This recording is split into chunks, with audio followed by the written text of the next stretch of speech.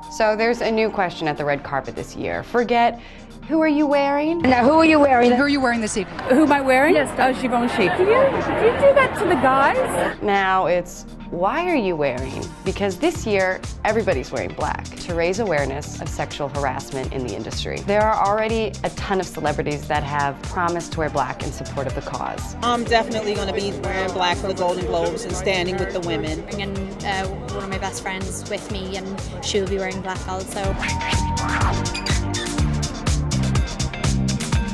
So, Golden Globes, why are they all wearing black? This year, after the Harvey Weinstein story kind of broke out in a big public way, a lot of women in Hollywood were looking for ways to take action and move forward. And out of that came the Time's Up movement, which was founded by a bunch of very high-powered women in the entertainment industry. Say, time's up.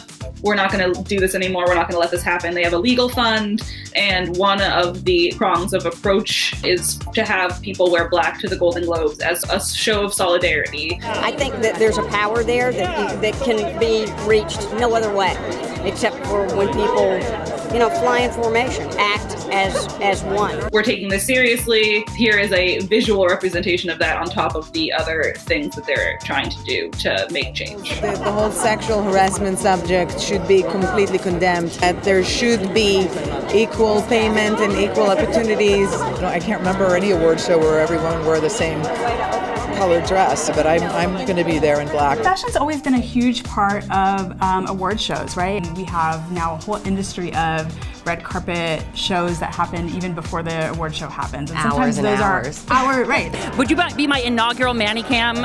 Okay, right here. I love that natural look. Congratulations. Tell me about your dress this evening.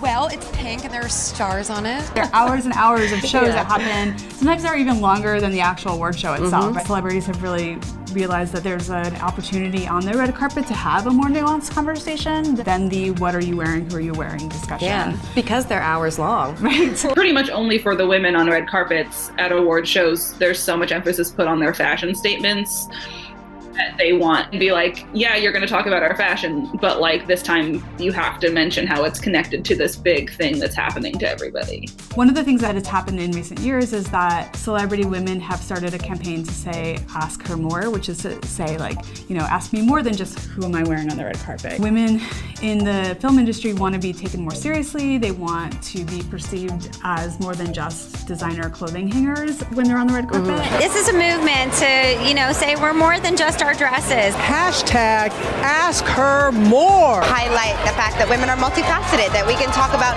the world as much as we can talk about our gowns. Women wearing black this year is kind of just an extension of what's been happening in the past years. I think there's always been people that have used fashion as a means to express political thought. Joy Villa, who wore a dress at the Grammys that was a MAGA dress and had Trump on the train. And then we've seen people like Salma Hayek wear things that are political or carry signs because we are living in such a controversial, politically striated time. You're going to see a lot more of that this year, probably. You're definitely going to watch the Golden Globes, right? I'll be covering from the office.